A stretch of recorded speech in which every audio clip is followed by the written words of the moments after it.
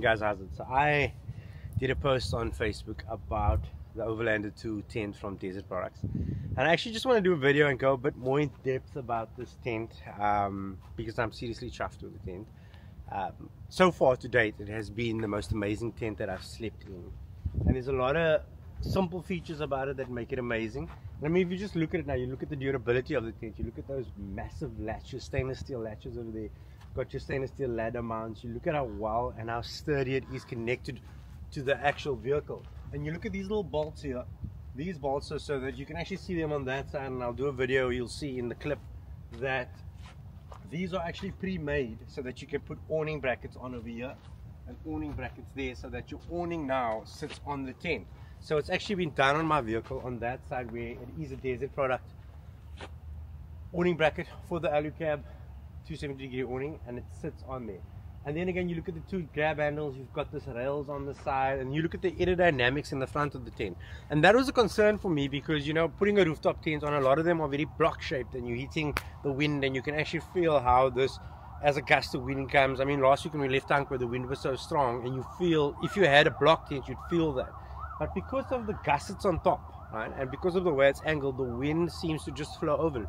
I never had a major difference in consumption, which I expected. I actually did much better in consumption because I drove differently, but also I expected that I was going to get this heavy, I was driving against the wind, it was going to slow the vehicle down. But because of that tapered front, you really get the air going over the unit. Then you see over here, you've got Anderson points. You've got one on this side and one that side. That is where you basically plug the power from your vehicle into here, so that you can run all the accessories inside the tent, which I'll show you now, which is the USB charging and the interior lights. I'm very chuffed with the tent. But let me get up top there and then show you how easily I open the tent. So I stand on here obviously because I'm not the tallest guy in the world, but comes with two carabines. I prefer to put padlocks on because you leave bedding in and people are just malicious at the end of the day, you never know. But I mean, I look at it again, everything on here is stainless steel, solid grab handles. So let's pop it open. Look at that, it's proper, it's really proper. So it dust seals really well also because of these massive latches. So now we've got it unhitched, and let's just push it up. And as you'll notice on the end there, you'll see that you've got two gas struts that lifts it up. So I mean, this is one of the reasons why we look at rooftop tents, for the mere fact that you want to pull up to a spot when you're traveling from point A to point B and to point C. You don't necessarily always want to carry a camper trailer or actually pitch a full-on tent and sit there for hours, and you know, so this is where the comfort and the ease comes in with these tents. So the ladder comes with it. The ladder does come with it in this handy ladder bag. So very nice telescopic ladder also. So I'm going to get the ladder out, and you'll see something that they've designed on the ladder, and I'm going to jump down quickly and show you, is that it doesn't have round feet or anything. It's actually got flat areas to put your shoes and your feet on. I mean, one of the things to get up a rooftop tent at nights and to have rounded platforms, it's very uncomfortable. If you've ever had a rooftop tent, you'll know how uncomfortable that is to not have a solid platform. So if you look at it, it's a very solid ladder. Again, stainless steel mounts, everything. So let us, here's a little trick also that Eben from 4x4 Mega World showed me, that when you put these tents up, these ladders up, you first pull from the top, now you go to the next one, now you go to the next one, now you go to the next one, and then finally your last one, and that prevents the buckling, because now you've basically compressed two steps over there and you've got the rest instead of having a short gap over there. So I'm going to get up into the tent and I'm going to show you exactly what I'm talking about. So I closed this when I used it last because it was just what I did, because I just didn't want it to be flapping around when I close the actual tent itself. So you look also, you've got this little lip that goes over the zips that stops dust and all of those things going into it. So I'm just going to do the customary triangle fold up. It's also one of the things, if you want to fold up anything really well, you fold it into a little samosa here at the bottom. basically just start rolling. I'm going to tie it up, and then I'm going to show you some of the extra features that I also like about the tent itself. Oh, here we go. Trying to see where that actually sits. So if you look, we're going to flip this out to show you something. You've got your netting, which is actually your mozzie proof netting. It's not a big space, it's actually a small gap, so it allows airflow, but it doesn't allow the muggies to come in. A lot of the meshes you'll find will stop mosquitoes, but the muggies will still get into the tent. This really stops it. And then you've obviously got this, and then you've got your cover, right, your fly sheet that can be detached by the means of zips if you don't want to, and you can roll it completely up, but we're not going to do that. One of the things I also love is this is a full-on tent that can allow bedding in it. You'll see my pillow still in, my duvet, my electric blanket, everything still stays inside of the tent. But there's another annex that I want to show you. Let's just pull it out. So this annex over here, this annex, let me come down the ladder and show you a bit about this annex.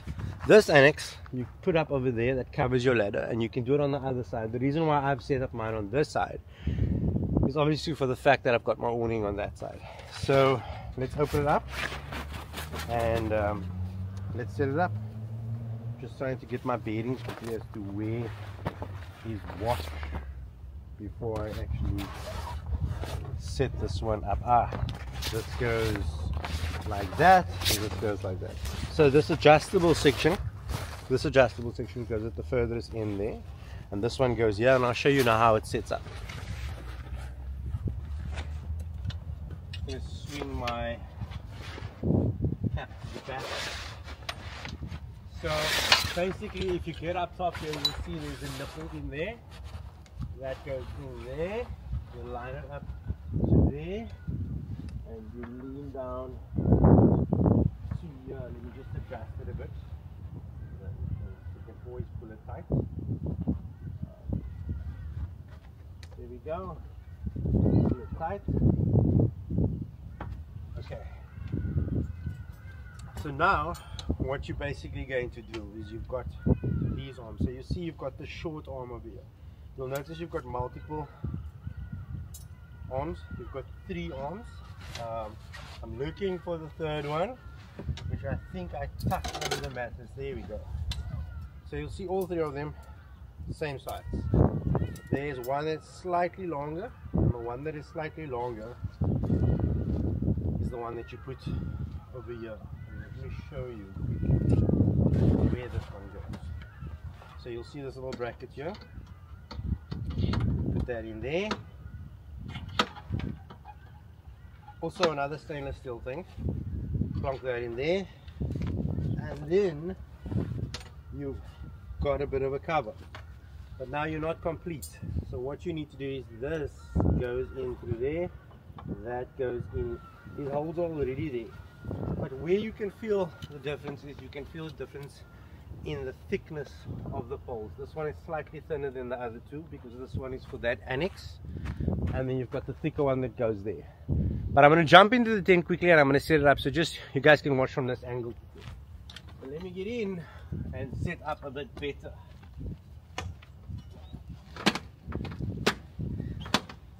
So what I'm doing here is just plonking this one in, and I'm going to plonk this one up there. Here we go, and that's the one we've already got that side, which I'm just going to put there.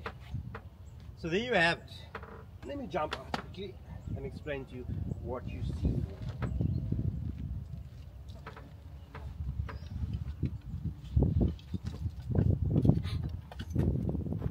So there you can see we've got the annexes set up now. We've got the front fly sheet, which is adjustable. You can see it's not too taut. I can pull it taut. We've got that section set up. So what we're going to do is we're going to do the power lead. So this power lead, Anderson to cigarette lighter point, but I've taken off the cigarette lighter point and I've put it Anderson to Anderson because my vehicle is set up completely Anderson. So that one into there, and then is just grab one of the Anderson points that are on the lithium battery. And I mean, this cable is so thin that when I was using it, you're able to actually close your lid or your door and still power it up.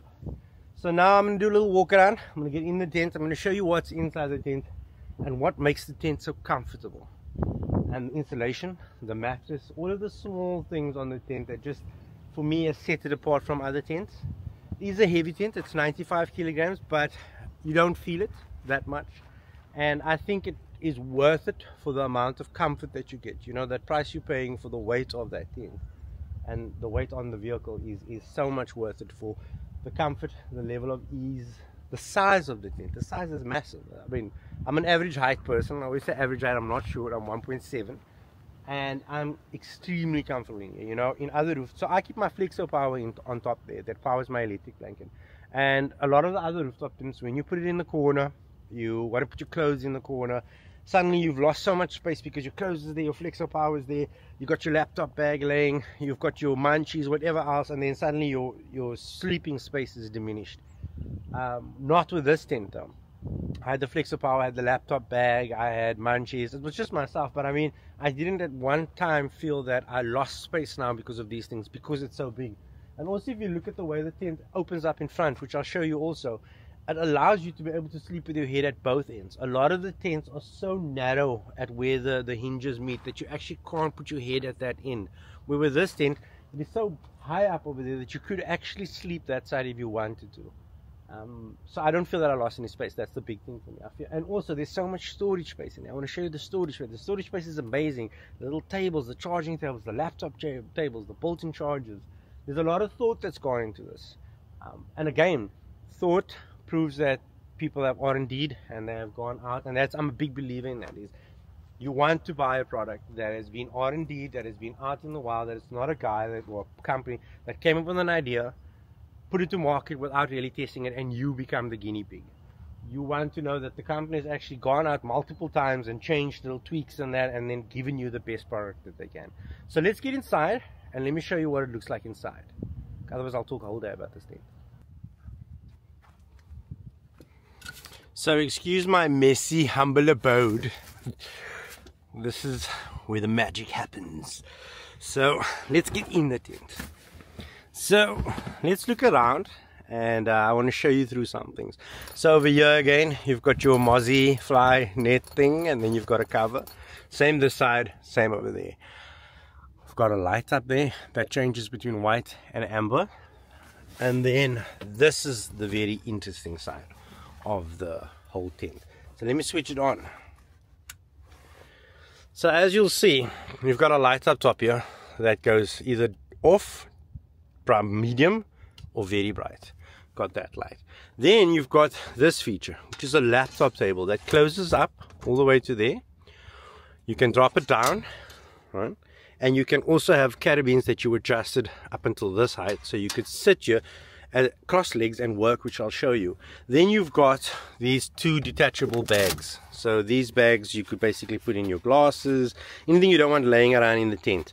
Glasses, extra cables, your watch, anything that's a bit sensitive or valuable that you don't want laying in there. Then you've got another table down here that is basically, and I'll show you, is the reason why this is here, it's for your cell phone. So you put your cell phone on there, because over here is your charging point. So if you look, you'll see you've got USB-C and USB, as well as a voltage meter of your battery that you're running power from, which is my lithium battery down there. Then you have cigarette lighter point, 12 volts. You've got all these little add-on molly plate things where you can tie things. You know, you can do a Bluetooth speaker here, do your laptop there, do another Bluetooth speaker, have a whole cinema going inside the tent. Same on this side for your partner. Same laptop table over there, cell phone table down there. Also USB and USB-C, but then on this side you've got an Anderson point. Then you've got these pouches, that fairly big pouches. I mean, you could put your shoes, your clothes, whatever into here. It also comes with a tent sealing kit, which is laying in here, that you can use at a later stage. And let's just open it up. So if the tent ever does get compromised, it comes with a brush, it comes with a liquid to seal the tent. Because I mean, it does happen. I've bought brand new dome tents, and you sit with a situation where there's just a leak by the zip, or you know, it hasn't been put under a hose pipe when they bolted. So that will plonk back in there. I like these little handy tie points, man. You know, you're always able to tie things. But let us just go, and I want to show you something. So you see this light up top here? You see there's a white button and there's an orange button, on or off. But here is the thing that I love so much. So you are now in bed, right? And if you really flip down here and you look underneath there, you can actually see a switch, and there's one on each side. So at nights when you're laying and you flip a switch, you can actually kill the lights inside the tent. You'll see they're both off, and you put it on and they're both on. You can switch each light off individually at the light. So that means at nights, if that top light is on and you want to go sleep, you don't have to stand up and actually switch that light off. That override is amazing. So let's just put the lights back on. I want to show you something else. So you look at this space over here, and this is your foot space. This is where your feet would be. But I'm going to show you something quickly. So this is what I was talking about. Normally in a tent, this area is not an area that is hospitable. But because of the height of this, you can actually lay here and not knock your head when you get up. Because a lot of tents you lay here, and if you have to wake up in the middle of the night. So this is amazing, because if you look at the view that I have right now, I'm laying looking out at the forest. So in a lot of ways, this is actually the side I wouldn't mind sleeping in, because to wake up in the morning and you zip it open and you're looking out on a lake or you're looking out on the ocean, for me that is such a lekker thing. And then again, you could have your cell phones charging here, you've got power, you've got so many attributes on this side, which just makes it, I actually want to take a dose here. Which makes it just so comfortable. But let's go up and look at something else quickly. So if you look at the roof also, you'll see it's a honeycomb finish.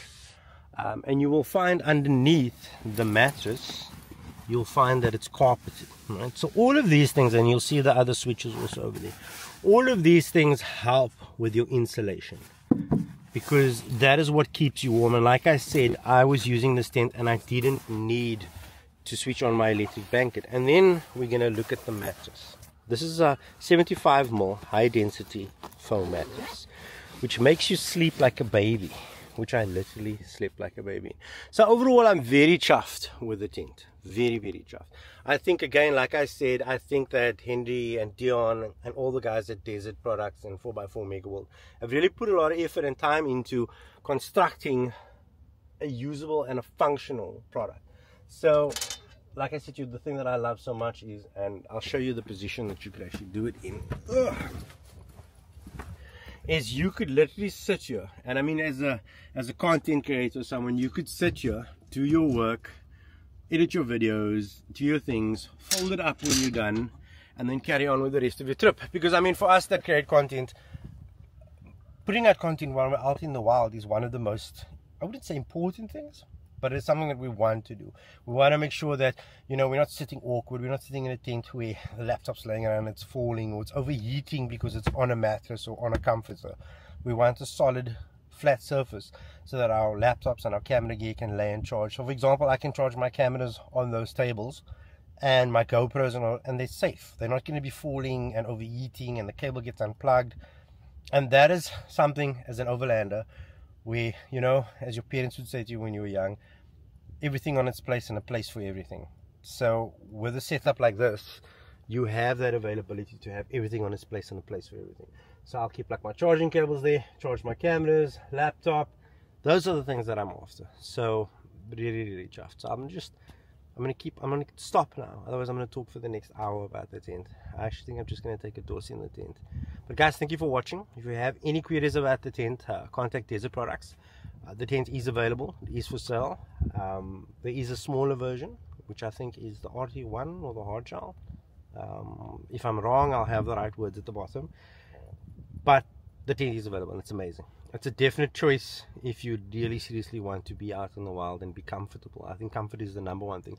And one of the things in the post that I did on Facebook before I go was that I went to Tankwa last year, and I was ill prepared because it was my first time in Tankwa, and I never enjoyed that weekend there, because I slept in my cruiser on a board with a mattress. It was uncomfortable. I hated it. I was like, I'm never going back to Tankwa. And this year, Dion and Henry said, listen, we want to put the tent on the van for the weekend. Go use it. Tell us what you think. And I went with it and completely revolutionized and changed my weekend away, because no matter how long the drive was a long drive because of the wind. No matter how long the drive was, no matter how busy the day was, to get into a comfortable space and lay as if you were at home, it's just killer. I mean, you can go on the best holidays. I'm sure many of you can attest. You can go on the best holidays, but if you sleep crap, then your holiday is not the same. You wake up in the morning with a sore neck, your back's not lekker, you're in a foul mood. You sleep lekker, you're going to have a lekker day. But anyway, guys, cheers. Gershwin here from Tales of Valour. Thank you for watching, and thank you for taking the time out. If you have any questions, drop me a message in the comments, or just contact Desert Products.